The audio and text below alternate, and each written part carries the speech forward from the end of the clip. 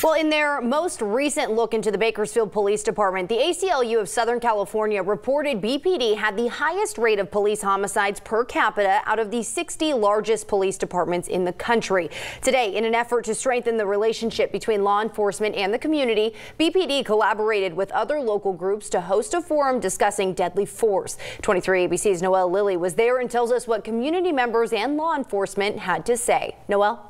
Jess, this forum occurred the same day that police organizations like California Highway Patrol and the California State Sheriff's Association dropped opposition to a California bill, AB 392, which tightens the standards under which an officer could use deadly force. The use of deadly force by police officers has been a controversial topic across the United States for years. In the wake of dozens of highly publicized officer-involved shootings of unarmed individuals, communities are asking for more transparency from law enforcement. Thursday, the Bakersfield Police Department aimed to do just that at a community policing workshop. We are going to talk about reality here tonight. We're going to talk about the reality of police use of force.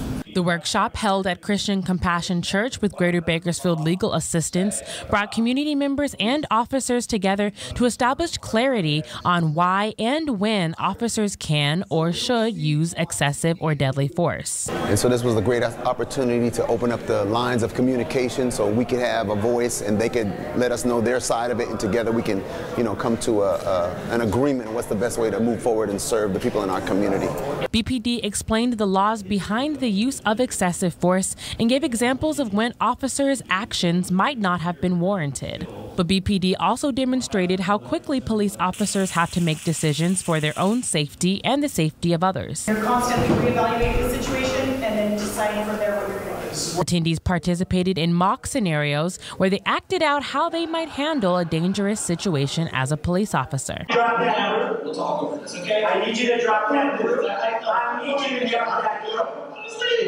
Participants said the event is a step in the right direction. I think it's a good gesture to have law enforcement be willing to talk to the community, being willing to engage, take questions, explain things. I think it's a good gesture. Local activists said it's a good opportunity to make their concerns known. So it's important for us to come to events like this to amplify our voices so that the people that are protecting us and are enacting legislation, that they can hear it firsthand from the community and how we can make a partnership to better the situations and to possibly prevent a deadly situation to happen. And officers said they hoped events like this would allow both law enforcement and the community to understand each other's perspective. We're trying to make the transparency so obvious and that there is no wall between law enforcement and the community. We want them to be able to talk to us and understand where we come from and why we do things.